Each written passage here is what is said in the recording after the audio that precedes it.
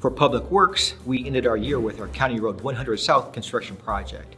We got asphalt paving done, thus the surface, from Dan Jones Road to the eastern flanking roundabout. That would be the roundabout that's just east of County Road 900 East, with additional work to be done between that point and Ronald Reagan. Stormwater, we did approximately $115,000 in stormwater minor repair projects, including ditches, swales, and inlets.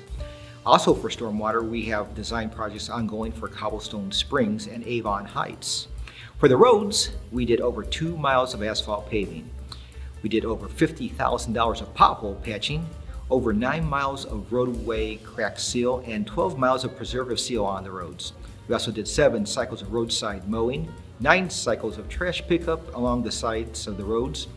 We did 2 cycles of street sweeping. We began the design of the County Road 100 North Raceway Road roundabout, and we selected a designer for the roundabout for County Road 900 East at their Costco.